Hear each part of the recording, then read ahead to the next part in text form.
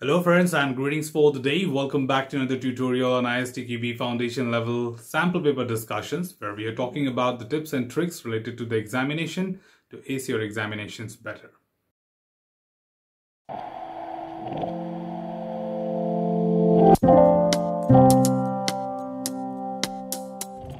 In this tutorial, we are still continuing with the chapter 4 and talking about the test techniques related sample questions. And in the previous tutorial, we covered some of them. Today, we shall be continuing to discuss further with some more interesting sample questions from the test techniques.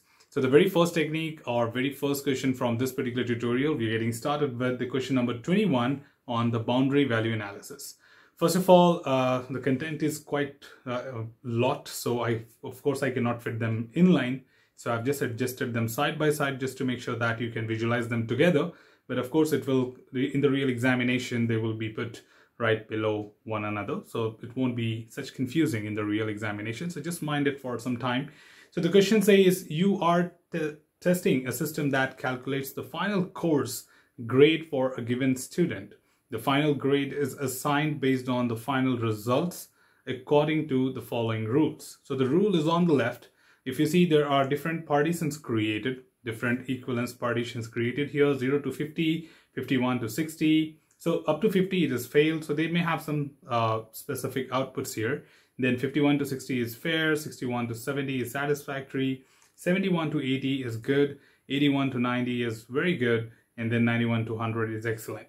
At this point, you should understand something very important, that each of these values are my boundary values because they are fixed. If I say something very specific, if you remember from my tutorials, that anything less than this, then I don't have an extreme boundary on the left hand side. And same way, if I say greater than this, that means anything greater than this, there is no extreme right boundary. And that is the reason we have not taken the extreme values, which could be infinity as well. And that is where here, as it is a fixed boundary, that nothing less than 0 could be a marks and nothing greater than 100 could be a marks. And that is where we have fixed destinations on both the sides, fixed boundaries on both the sides, that is extreme left and extreme right. In that context, every single value is taken as a boundary, because I know some of you may start thinking that, hey, why did we take 0 and 100 as a boundary value? No. When you have fixed boundaries defined, that means there's nothing beyond that and nothing less than that, then the extreme values are also considered as boundary values. And in that context, we have 12 boundary values here. So let's further look into the question. All the values here, first of all, are boundary values, and at the same time, there are 12 of them. So now let's come to the right-hand side of this question. It says you have prepared the following set of test cases. And if you see, we just created 6 test cases. And it says the values are 91, 50, 81, 60, 70, and 80. All right, fine. What's the question? So what is the two-value boundary value analysis? That means by applying two-point analysis, what is the two-point BVA coverage for the final result that is achieved with the existing test cases? I think, see, a simple concept, what they may ask you is, number one, they would ask you to derive the minimum number of test cases. But in boundary value analysis, most of the time, we know that the question itself gives you the answer, right? Because the question has the partitions defined and extreme values of each partition are called as boundary value analysis. So sometimes they may twist around and say that, hey, this is the range what we have, and then we have tried these many tests, what percentage coverage has been achieved. So in that case, you have to be careful with two things. Number one, to identify the boundary values, which we have already done. We got 12 boundary values here. Second is how many of them we have covered in our test. So very critical part is the second one, because sometimes the numbers could be very trickily written, and we may not pay attention that whether we covered a boundary value or something next to it. So you have to be very observant when it comes to looking at the table, like what test cases they have tried. And those test cases should be aligned to that of the ranges given to you. So we must be very extra cautious to compare these values to cross-check that are they really covering the boundary values, or maybe some of them are not. And then you just do a simple division. You divide the total by the number of tested and you would get the percentage coverage. I mean, the tested divided by the total number of boundary values and multiplied by 100. So in this case, if you see quickly the test cases which we have created. So the test cases we have created is 91. 91 is a boundary value. 50 is a boundary value. 81 is a boundary value, 60 is a boundary value, 70 is boundary value, and 80 is also a boundary value. That means put together, we covered 6 out of 12, which makes it very simple and straightforward that it has achieved 50% coverage. And in that context, putting up all together, the right answer for this particular question is A, that is 50% boundary value coverage has been achieved with this particular number of test cases. So I think sometimes they can just twist around a little bit. So we should not be confused that what exactly they're asking. We must be clear with the concept of a technique, not only how to solve it, right? A theoretical understanding of the technique would be of great help to conclude a particular answer. Let's look at the next question here. The next question we are picking up is about decision table testing. And the question we are talking about is number 22. Again, crunch of space. So I had to align the table right next to it somewhere here. But in the real examination, they will be well right exactly at the position where they're supposed to be. So your favorite bicycle daily rental store has just introduced a new customer relationship management system and asked you as one of their most loyal members to test it. The implemented features are as follows. So they have 3 conditions provided to here that should be paid attention to. Anyone can rent a bicycle. That means anyone. Okay, that's how you read a scenario. Basically, when you read a scenario, you impress or stress on those words which are very, very important for us to derive something very key information from the scenario. So the first criteria is anyone can rent a bicycle, but members will receive a 20% discount. That means a 20% discount is applicable only to members. The second condition is, however, if the return deadline is missed, the discount is no longer available. Now here they did not specify anything or particularly member, but if you notice the discount was only applicable to member, that means the second condition applies to members as members alone, because they are one who are going to have the 20% discount.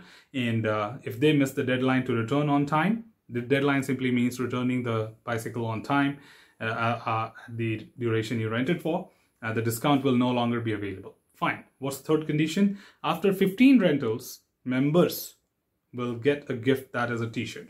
That means only if you have completed 15 rentals, you'll be getting a complimentary gift that is a t-shirt. Fine, that's great. Now, decision table describing the implemented features looks as follows, which I have put it on the right hand side. And here if you see, we have got around 8 test cases based on the 3 conditions. That is 2 raised to 3, which is a basic rule of creating this truth table or condition action table. So 2 raised to 3 is equal to 8, and you have 8 combinations here. But right there comes the main part of the question. The question says, based only on the feature descriptions of the customer relationship management system, which of the below rules describes an impossible situation? Fantastic. Now all we have to do is we have to find out of this entire 8 combinations of the different true and false, which one seems to be impractical or something which is impossible. There are 2 ways to solve this type of question. You can go ahead and start evaluating each of these test cases, like all 8 of them, and see what is looking a little hypothetical or something which is not realistic enough to work in the real time. Or you can be option driven as well. You can pick the options only which are given to you, because of course one of them is the right answer. So you can pick the options and start putting in the table to see are they really making sense or not. So of course going one by one would make more sense, but I would do the second method because we know the logic. However, if required, you can always drop me a comment. We'll talk about it. Okay, so let's start with that. Of course, R4 makes it clear. Okay, because R4 says being a member, that is true. That means you are a member. Miss deadline, that is false. That means you have never missed a deadline. And you complete 15th rental? No.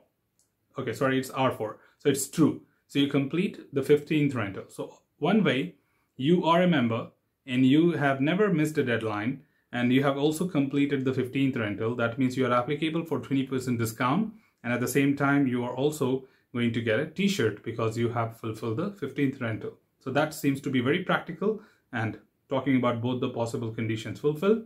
Sorry, both the actions fulfilled. If you see the next one, R2 says you are a member. That is true. Miss deadline, false. No, never. And you have not completed the 15th rental yet. That is false. So not yet completed 15th rental. So you would only get 20% discount. That's very much practical. That's possible. Go to R6, which is option C, says that all three are false. That means you are not a member, never missed a deadline, and not even completed 15th rental. But that does not make a difference as an output for me because you're not a member, so you'll not get 20% discount. And anyways, you have not completed 15th rental. But don't forget, the t-shirt is a gift only for members, okay, not for the non-members. So R6 will not have any actions to be performed, and that's pretty much practical. And if I look at the R8, which is the D, says being a member, no, okay, you're not a member. And did you miss deadlines? Yes. That means completely contradicting with the scenario. And have you completed the 15th rental? Yes. So will you get a t-shirt? No. Because if you look up and say what is the condition, the conditions clearly says that after 15th rental, members get a gift. So if you are not a member, because R8 says you are not a member, that's false. So how can you get a t-shirt? So that looks a little impractical. So that's what exactly we need to, apply when you look at the table and try to conclude with a respective answer, which would make more sense, right? And in that context, put together, the right answer here is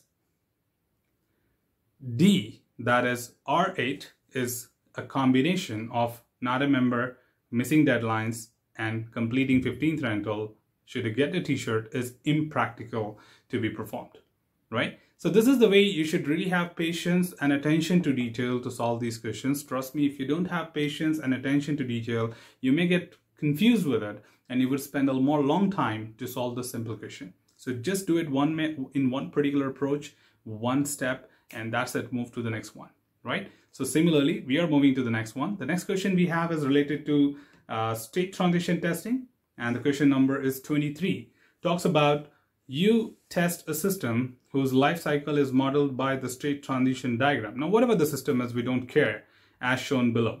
The system starts in the init state. Okay, the init state is extremely on the left if you see on the picture, and ends its operation in the off state, which is right top. Okay, so the picture is very clear. Init to debug mode, then debug mode to off, then init to in operation, then goes to on hold. There's a loop there, pause, resume, on hold, and then goes to off again, right? So yep, that pretty much makes us clear that what the picture is all about. Then what is the minimum number of test cases? Again, minimum number of test cases to achieve valid transition coverage. Now, that's the first and most important thing, that what is being asked to you, we may have to stress a little bit on that. Minimum number of test case is the approach of all the techniques. Second important thing, they're talking about valid transitions coverage. That means we are only worried about valid at this point of time. And second is the transitions alone. They are not talking about, the paths, the one whys, the two whys, that is zero switch, one switch, etc. So there's no loop and other things really required to be performed. But the point is that in what minimum number of test cases you can cover every single transition. So let's start doing that. If you look at the picture once again, the picture says that I can go from init, that is test, to debug mode. From there, I can go to done and then off. So in simple word, test, done is one test which I can follow. The second test is from init to in operation, then from in operation to debug mode and then off. So that means run, error, done is my second test, which covers this side of all the transition. Now I'm left with pause and resume, and then the done on the right hand side. So init, in operation, then I can go to on hold, and I can also go to off. But same time, if I want, I can just do a quick loop there to cover it with minimum test. That is init, in operation, on hold, in operation, on hold, and off. So in that case, what happens is run, pause, resume, then coming back to on hold, and then go to done. So in that context, we can have it with just 3 test cases. One from test to done, then one is run, error, and then done, and then completing that loop in one single test itself, because we need to find out the minimum. See, however, you can always tell me that 4 are possible. One I can go with pause and then done, then I can do the loop and then done, then I can even come back and say run. We're not trying about possible combinations, right? So we need to pay attention to what is being asked to us. Is that like they're trying all possible ways the valid transition can be tested, or they're trying to ask you the minimum number of test cases for all transition coverage? So there's a difference between that. Okay, minimum coverage, maximum coverage. If you remember this from my tutorials, great. If not, do watch that once again. Okay, so here it was about minimum coverage, and that can be done with just 3 test cases. Okay, so if in case you do not understand, just watch this tutorial once again, like rewind it, start again, and it would make sense, right? So that's all. Okay, before that, of course, the right answer to this particular question is D. That is 3 test cases would be enough in terms of minimum test cases for 100% valid test transition coverage. So that's all from this particular tutorial, team. Should you have anything else, feel free to comment below. I'm always there to address your queries and answer them well. Till then, keep learning, keep exploring, keep understanding the context. Thanks for watching the video, team, and happy learning.